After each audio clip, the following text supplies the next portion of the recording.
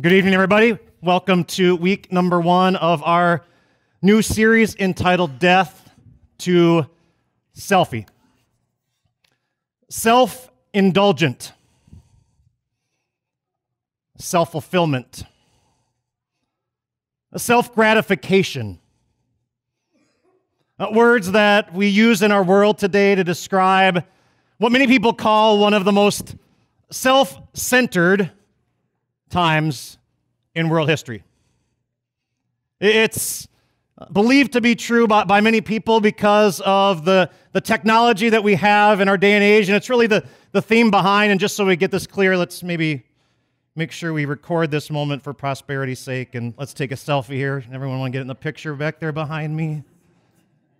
There we go. If you want to smile, photobomb it. Beautiful. Like your grandparents, if they saw that, would go, "What in the world are you doing?" Right? How self-centered are you? You take pictures of yourself. 20 years ago, if you had a camera, you went to turn it around on yourself, snap the picture, and actually developed it, would you? Pay money for that? No. The truth is, we recognize that in our world today, many people struggle and wrestle with being self-centered, about self-fulfillment and self-indulgence and self-gratification. But the truth is, 2018 is no different in American society and culture than the 1970s. Some of you here might be children of the 70s. You do know that it was called the first me generation. We don't have anything over you. Self-fulfillment, self-indulgence, and being self-focused was an issue then. And in fact, if we page through the scriptures, we come across Genesis chapter 5. If you've ever read what happened and transpired after Adam and Eve fell into sin and the resulting consequences, you come across a genealogy of Adam, and you find his great-grandson, whose name was Lamech. Anyone ever read about Lamech? Lamech actually wrote a song and poetry and wanted the whole world to know that while everyone viewed his great-grandpa as the first murderer, he committed murder as well, and he should stand out for it too. Self-centered.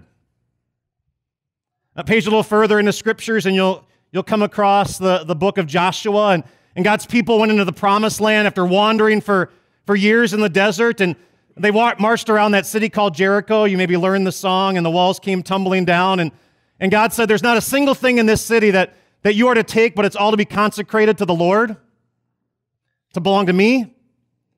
But a man named Achan decided he wanted some for himself. Self-indulgence got the best of him, and so he took it and he hid it under his tent, and the next battle the Israelites went into, they lost, were massacred, and people lost their life because of that sin. Page a little further, and you get to the man named David, who was king. And in selfishness and for self-gratification, he looked out and saw a beautiful woman and said, "Bring her to me so I can sleep with her," even though she was another man's wife.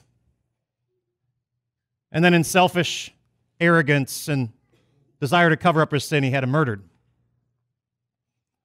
And in tonight's section of Scripture, we're going to see a man named Peter, one of Jesus' disciples, who was so full of himself that he believed he could overcome what Jesus said was going to transpire and happen when confronted. And he denied his Savior. See, the truth is that since the fall into sin, this issue that we're going to talk about over the next several weeks is one that has reared its ugly head time and time again in the hearts not only of God's people, but all people.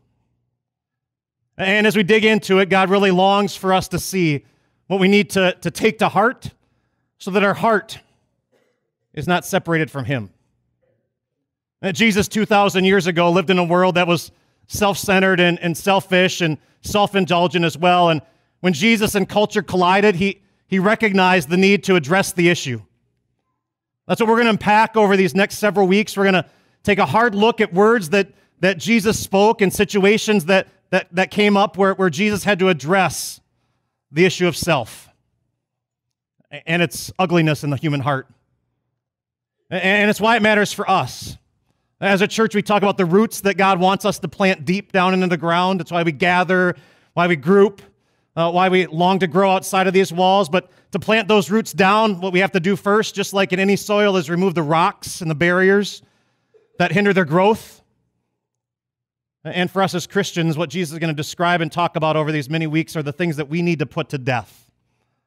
And we're going to see many different examples, but tonight is the foundational section that we're going to launch into in Mark's gospel. How many of you read the Gospel of Mark from beginning to end? Some of you have. Might be a great exercise over the course of this series. Mark is one of 4 gospels at the beginning of the New Testament, if it's unfamiliar to you. It's the shortest gospel. Mark was someone who firsthand worked with people like the Apostle Paul. He worked with Barnabas on missionary journeys, and he also was someone who was a great blessing and asset to the ministry of Peter. Many people believe the Gospel of Mark is written by him, inspired by God through the lens of Peter and his experiences. So the Gospel of Mark, while it's short, has a lot of quick bursts, short sections that are filled with miracles, and short sections of Jesus' words and teaching. Not the long sections or sermons like Matthew records the Sermon on the Mount, 3 long chapters of Jesus' teaching. Not the Gospel of John and all the I am statements that Jesus makes. And we're going to start with today, and we're going to continue on from this point in Mark's Gospel after chapter 8. And we're going to see a transition in Jesus' ministry. So just so that you have in mind, Jesus, his earthly public ministry was 3 years in length. And where we're at tonight is going to be the downturn, the beginning of the march towards Jerusalem, his suffering and his death. And it also marks a transition in Jesus' earthly ministry from one where many miracles were taking place to more intense teaching with his disciples, less discussions about the kingdom of God, big picture salvation, Jesus is the Son of God, to now more intense discussions about suffering and his death that was getting closer. And in knowing that, you're going to see why Jesus is going to be so intense in these sections. Because he knew his time on earth was short, and he knew the rocks, the spiritual barriers that were real for his disciples and all of his followers that needed to be addressed, because if they're not put to death, if they're not dealt with, if we don't have a death wish when it comes to our sinful self, it might lead to eternal death. And so we're going to begin that journey in Mark chapter 8 with a section of Scripture that's going to be foundational for our entire series. We're going to begin with chapter 8, verse 31. Jesus began teaching them that the Son of Man must suffer many things and be rejected by the elders, the chief priests, and the teachers of the law, and that he must be killed and after 3 days rise again. He spoke plainly about this. Now, that last verse should stand out for you. If you've read anything of Jesus' conversations when he did some teaching, sometimes he spoke in parables that people scratch their head on, like, Jesus, explain this to us. We don't quite understand. He sometimes spoke with images and illustrations, metaphors, things that people didn't quite relate to, didn't quite understand perfectly. So in this section, Jesus spoke plainly means he was right up front. He was very clear. There was no way that you could be mistaken by what he was saying. See, from this point forward in Jesus' ministry, he's getting his disciples ready for what's going to transpire. He wants them to understand very clearly what his mission and purpose was in coming to earth. That he was going to suffer, that he was going to be rejected by God's own people, that he was going to die. Do you catch the word that Jesus used? Must. The Son of Man must suffer many things. Oftentimes here at St. Peter in the Core, we use this phrase. Coming to church is a get to, not a have to. Living our Christian life, it's not a have to, it's a get to, because we love and celebrate the relationship we have with God. Understand what Jesus was speaking about here, what he was going to continue to march toward was not a get to. It was a have to. Over the course of the next few weeks, we're in a season that the Christian church calls Lent, when we focus on repentance and the struggle Jesus endured in our place, the suffering he went through, the repentance that's required for the sinful heart. As we get closer to Holy Week, that last week of Jesus' life, we're going to see events transpire when he marches into songs of praise, but later that day, Jesus looks at Jerusalem and he weeps because he was going to be rejected by people that he loved. None of us would say rejection is a get-to. In the Garden of Gethsemane, Jesus is going to be on his hands and knees, and he's going to be in intense prayer with the Father, and he's going to beg, Father, if there's any way to take this cup from me, do it. Because Jesus knew it was coming. You all know what this is called. It's called anticipatory anxiety. When you see something on the horizon that's going to be painful and tough and difficult, and you bear stress over that, it's not a get-to. For Jesus, it was a have-to. But Jesus understood that what was coming was a must. And he very clearly spoke it to the disciples, and they didn't miss it. Look at how the next verse tells us that as he spoke plainly about this, Peter took him aside and began to rebuke him. But when Jesus turned and looked at his disciples, he rebuked Peter. Get behind me, Satan, he said. You do not have in mind the concerns of God, but merely human concerns. Look at that verse for just a second, and nothing in it should shock you. It shouldn't shock you that Peter is quick to speak and pull the trigger on rebuking Jesus, should it? In fact, if you put yourself in the shoes of the disciples, all of them had seen Jesus time after time be confronted. In fact, there were times when in his earthly ministry, people desired to stone Jesus for things that he said. They picked up rocks. They were ready to throw him at him and put him to death, and Jesus walked right through crowds. He never allowed it to happen. And so when he says the Son of Man must suffer, you have to think Peter's saying, what are you talking about? You don't have to do that. You don't have to let that happen. We know you're bigger than that, stronger than that, and able to overcome it. But even more, it shouldn't shock us that Peter would say things like that, because who of us isn't prone to desiring earthly pleasure and self-preservation? I just think if one of your friends came up to you and said, I'm going to suffer, it's going to be really ugly. There's going to be people in the world in the next year who are just going to hate me, and I don't know what I'm going to do. It's going to be messy, and my life is going to be overwhelmed with so many bad things. You'd say, whoa, stop. What are you talking about? There's got to be a way out. Don't go there, Jesus. Don't go there, my friend. There's got to be a different way. Like, what are you saying? Because that's the human nature inside of each and every one of us. And while it doesn't shock us what Peter said and that he spoke, it wouldn't shock any of us as a Christian that Jesus rebuked him, right? To speak up and say, Peter, stop what you're saying. Your idea of the kingdom of God, what you're looking for in a Savior is off base. But even more, I want you to see who Jesus addressed. See, what Jesus recognized was that the person behind Peter's self-focused heart, what was behind Peter's words of taking the easy road, finding an alternative option, was the same one in the garden who lurked behind the scenes and convinced Adam and Eve to put self first, to seek self-gratification and eat into the fruit, to be self-indulgent and try and find equality with God. Jesus understood that the one who was at work was the one who had tainted the flesh of all human beings at the fall. And so Jesus rebukes Peter, but he addresses Satan. He addresses Satan and says, get behind me. You have in mind the things that are worldly, not the things of God. And I want you to see that over the course of the next several weeks, as we talk about specific things that Jesus addresses that we need to put to death, why they might be a struggle for us individually. And when they rear their ugly head, those words of Jesus will reveal why. Because when we're prone to them, when selfishness pops up, when self-indulgence is real, when self-gratification gets the best of us, it's done out of human concern. It's done with an identity focused on me and not God as my audience who I'm living for. You see, what Jesus needs us to understand, why he goes down this road and calls Peter out and lays out this truth for his disciples first and foremost, and us still today, is for Jesus there was a greater truth, his purpose and his mission.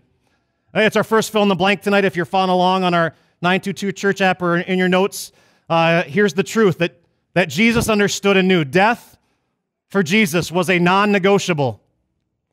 Going to the cross was not negotiable. Avoiding the pain and suffering and rejection of his very own people was not negotiable. He knew the reason for which he came, and he knew the mission that he had to accomplish. And there was no other way. He wasn't going to allow Peter and the disciples' false impression of the kingdom of God to deter him. He wasn't going to be willing to take the easy road and be selfish, because he knew he had to die. For your sins and mine, for all the sins of self-gratification that took place and have transpired since Adam and Eve first ate of the fruit. And while this truth is real, Jesus didn't stop there. Not only did he identify that death for him was non-negotiable, he went on with further teaching to narrow the focus, to talk about what was going to be required for anyone who was going to follow after him. So for those disciples and all Christians to come, he addressed the issue of the heart, of self. Here's where Jesus goes on as Mark 8 continues. Then he called the crowd to him, along with his disciples. Before you go any further, that first section, Jesus was talking to his disciples. He very rarely talked publicly beyond the disciples about having to suffer and to die. That was a very specific message he focused in on with them. It wasn't something that he told them to declare to the world. It would have been hard for people to grasp and understand at that point. But here he opens it up. He brings other people in. And so what's going to follow in these words was not just for the 12 disciples. It wasn't just for people in a AP Christian class. It wasn't just for an honors course for the 12 disciples. No one said it was something that was 101 Christianity. It was for not just the 12, but for the crowd. And he gathered them together and said this: whoever wants to be my disciple. I don't know where you're at with your faith walk. There might be people here tonight who aren't sure yet about Jesus as their Lord and Savior. And if that's the case, I'm so glad you're here. But Jesus says, whoever wants to be my disciple, whoever wants to get in line and follow me, whoever wants to be a follower of mine, must deny themselves, must take up their cross and follow me. Jesus isn't just saying death is non-negotiable for him. He wasn't just identifying that in his future was a cross of great pain and torture. He's also telling each and every person who longs to follow him, who longs to be a disciple, who longs to be step in step with Jesus, that they too must carry their cross. Do you see the words? Whoever applies to each and every one of us. It applies to me, it applies to you, it applies to your siblings, it applies to your neighbor, it applies to your coworker, it applies to your cousin. It's an all-encompassing word. Whoever, anyone. If you want to be a follower, you must. It's non-negotiable. It's not optional. There's no other path. It's a must. And it involves denying oneself. It involves opposing one's sinful self. It needs to be a heart that challenges oneself and questions, who am I following? Am I following the ways of men, or am I following the ways of God? It must deny oneself and self-gratification and self-indulgence and self-preservation and carry a cross. Their cross.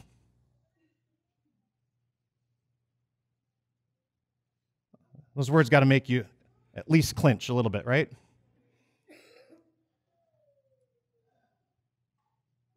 Because you know the cross. The cross is not just a tough leg day at the gym that'll hurt you 2 days later. The cross was an excruciating tool of torture that the Romans utilized to punish people, to put them to death slowly, where minute by minute, hour after hour, the life was sucked out of a person in a humiliating torture, where arms extended for all the public to see, their life was ended. The cross was painful. The cross was torturous. The cross was something that was designed by the Romans to serve a purpose. Don't mess with us, because this is what you'll get, and you don't want any part of this. And that's what Jesus says comes along with discipleship. It's the truth that not only Jesus understood death was non-negotiable for him, but dying to self is non-negotiable for Jesus' followers. So let's be real. Jesus says dying to self, carrying a cross, will be hard. So what is it in your life that you're not willing to die to? That you're not willing to oppose, that you're not willing to challenge? What sin is it that you're minimizing or rationalizing or justifying and unwilling to repent of? What aren't you willing to put to death? Are you unwilling to die to sinful pleasure? Whether lust that's in your eyes and viewing pornography, the lust of desiring self-medication and drugs and alcohol, what is it that your sinful flesh desires that you're willing to say, I don't think I want to die to that? Or maybe it's you're unwilling to put to death the desire for sinful power, where you want to be authoritative and be in control and be the one who defines truth and lives how you want to live. Maybe it's wealth. Maybe it's the need for approval. And over the course of this series, we're going to identify all those that Jesus touches on. But I want you tonight to start wrestling with what is it that you're unwilling to die to, because you know that in the process it'll be painful. It might come with difficulty in your personal life. It might come with excruciating pain from the loss of friendship. It might come with ridicule because you're unwilling to die to the world and stand up for Jesus. Jesus says death is not optional when it comes to self. You might be sitting there going, but Pastor, but why? I hear Jesus saying it, and I hear the what, but there's got to be a why behind it. Why would that be the case? Thankfully, Jesus goes on in this section to help us identify that. Let's look at verses 35 and 38. Jesus said, here's the why. Whoever wants to save their life will lose it. Whoever loses their life for me and for the gospel will save it. If anyone is ashamed of me and my words in this adulterous and sinful generation, the Son of Man will be ashamed of them when he comes in his Father's glory with the holy angels. Jesus has a point, and maybe this will help you understand what he's saying there. To save, if you want to save your life, he's talking about the earthly life that you have. If you want to save it, if you want to enjoy it, if you want to maximize it, you'll literally lose your life for eternity. Whoever loses their life here on earth for me, whoever denies self, carries cross, and deals with suffering will save it in light of the gospel. Here's Jesus' point. Let me put it in words maybe that you can relate to or resonate with you. See, when Jesus tells us that we must die to self, when it comes to dying, for you and for me, from a spiritual perspective, and what Jesus is talking about here, it's not a matter of if, but where. It's not a matter of if you will die. The moment Adam and Eve ate from that fruit, Jesus said, you will die. Literally. Life is finite. Your days are numbered. The Bible is full of passages that identify it, and you know what? We live it. One of our pastors was in the hospital today with a family who lost a father after a battle with health and diseases and issues for many years. You've endured it. You've felt it. You've lost loved ones, sometimes unexpectedly, and other times you saw them withered away. Death is real. Dying is not an if. It's a reality unless Jesus comes back first. So he wants you to understand when it comes to dying, where do you want to die? Where do you want to spend eternity? That's what Jesus is talking about. You can have short-term pleasure here on earth. If you're unwilling to deny yourself, you'll enjoy the smiles of friends and family. You'll feel earthly pleasure because you haven't yet been removed from God. But when you breathe your last, long-term pain will be all that you experience. There won't be smiles. There won't be hugs. There'll only be weeping and gnashing of teeth. That's what the Bible describes as hell. So you don't have to die here on earth to self, but if that's the life you choose, Peter, if that's the life you choose, Pastor Tim, if that's the life you choose, St. Peter in the core, then you lose it for eternity.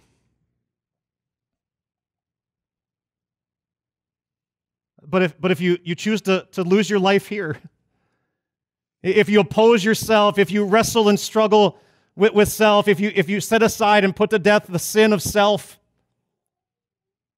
and carry a cross, you'll have short-term suffering. You'll endure painful experiences. You'll probably face the rejection of friends and the ridicule of others. But the moment you breathe your last, you will be eyes wide open to the greatest of joys and happiness of arms wide open God who smiles at you and offers you eternal life. Short-term pain here on earth and denying oneself will lead to long-term pleasure. That's what Jesus says. And that's his point. There are some of you here who might be new to Christianity, and you say, but this doesn't line up with what I know, what I hear. There's a reason. Because it's not the message of the world. I don't know when this message starts resonating with people, but part of me this last year has come to believe, and as I examine this for today, it begins when young people gain their independence. As my son was getting ready to go to college, you know what I heard a lot of people say to him? So excited for you. You're going to so love going to college. You only live once. Enjoy it. Maximize it. Experience everything the world has to offer. And there's a part of me that was going, yeah, do it, dude. I remember college. It was awesome. And I'm like going, no. As this week started, like, no. There's a lot to like about the experience. There's a lot that he's enjoying. But you know how that creeps in when you get to college and someone wrongs you? Don't carry the cross of forgiving, which is hard, and setting aside yourself and holding a grudge, but rather let them pay for it. Don't deny yourself the pleasures of the flesh. Indulge a little bit, dabble around, find a couple girls if you want. You only live once. Don't speak up in class when the professor teaches something that is in the face of God. Just be quiet.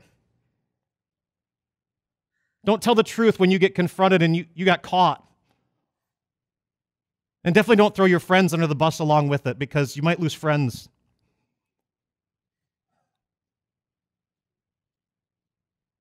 It never stops, does it? I still wrestle with it, and I have to believe you wrestle with it too, because this side of heaven, none of us can perfectly deny self. Because that same devil who was lurking behind Peter speaks the same to you and me. Be concerned about the things of this world. Preserve yourself.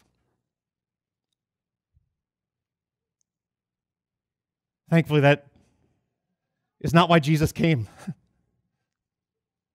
Jesus came because he knew you and I could not on our own put self to death. And so you know what he did? He went to the cross. He gave his life. He literally endured that pain so that you and I would never be forsaken for eternity. He literally lost his human life. He faced being forsaken by God. He gave up self so that you and I might be saved. It's why the beautiful picture of what Jesus came to do for every time that you and I have failed, for every time that you and I have fallen, for every time that self won, that we preserve self, that we indulge self. Jesus went to the cross to undo what we've done. And now through the power of the Holy Spirit, we know our life has been changed. Our eternal life has been changed. Our old self has been eradicated. Literally, the Bible tells us we were buried with Jesus. We died with Jesus, and we've been raised to new life. This is possible with his help and with his power because of who he is. And here's what we know to be true. When we die because of Jesus, this will be our truth and our story. I'm the resurrection and the life, Jesus said. The one who believes in me, the one who knows me as God himself, the Son of God who came to earth, perfect life, who never caved to the pressures of the devil. You know, he didn't desire the riches of the world when tempted, but he said, no, I'm going to serve God and serve him only. He did that for you and me. He went to the cross and he died in our place so that whoever believes in him will live even though they die, and whoever lives by believing in me will never die.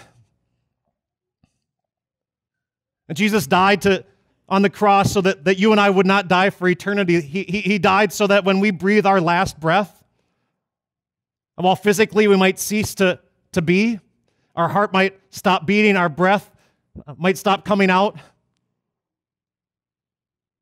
While physically we die, we don't literally die. We cross over from life to life. Jesus put himself to death so that you and I would never experience the torture, ultimate torture of the cross of being forsaken by God for eternity. And so Jesus says, here's why you need to put self to death. Because I came to give you life and life to the full. Do you want to enjoy 75 years of earthly pleasure and an earthly crown, or do you want an eternity of a crown? Do you want an eternity of God's embrace? Do you want an eternity of riches that this world cannot offer? Jesus wanted to make sure his disciples understood this. It's one more verse that we're going to fill in. What good is it for someone to gain the whole world and yet forfeit their soul? Or what can anyone give in exchange for their soul? You know the answer to the question, right? Jesus rhetorically speaking here. What good is it if you have everything this world has to offer? If you have power and prestige, if you have popularity and fame, if you have such a long list of friends that the world can't count it, if you have all the riches and all the wealth and can enjoy every indulgence this world has to offer, what good is it for you to have it all but lose the one thing that matters? Nothing. It's why he wants you to put to death self, and while there might be pain and struggles this side of heaven, it might bring rejection and humiliation, it might bring struggles physically. It's not eternal.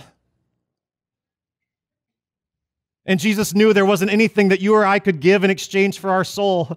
We could amass wealth and friends and popularity, but if we live for the approval of others and not for the approval of the King, we lose it all, because there's not a thing we could give, not an amount of money we could pay that can pay the price for sin, but Jesus paid it.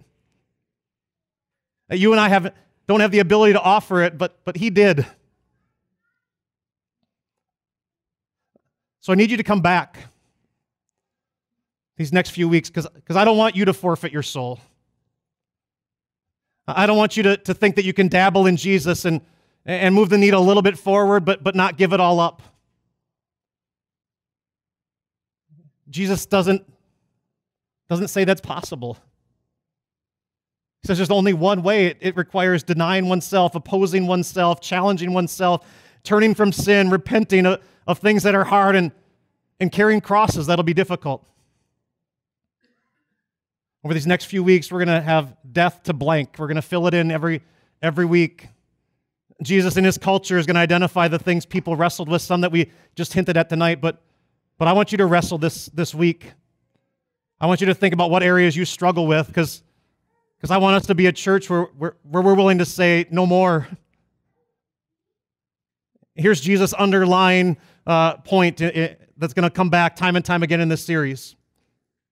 Why put death to selfie? Why wrestle with these things and challenge our sinful heart and oppose it?